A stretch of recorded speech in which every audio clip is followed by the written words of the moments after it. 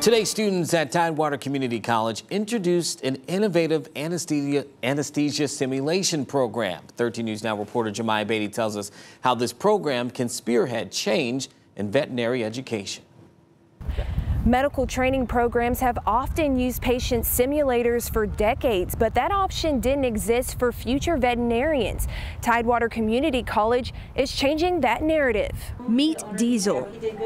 He is not real, made by Tax Solution, but he has a heartbeat, can breathe, and can respond to Lily and Cameron while they hone in on their clinical skills. So it makes you feel like you can do that in a very safe way.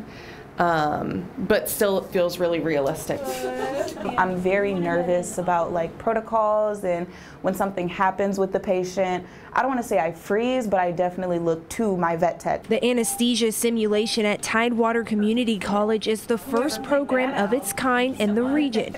Clinical technician Noah Meyer says students can now take their knowledge and put it to the test, learning how to handle every situation. So we were finding that a lot of students were lacking confidence, they were lacking the experience, the exposure to abnormal cases. With our simulation here, we can cause our patient to go into cardiac arrest, whatever the case is, and we can have our students respond on how they would respond to a real patient. The program offers students a chance to enter their careers with confidence. It definitely is very helpful to see kind of what the ideal scenario would be, in which case, when you're seeing the parameters on the monitor, when you're doing what you're supposed to be doing, what that's supposed to look like, that's very helpful. In Virginia Beach, Jemiah Beatty, 13 News Now.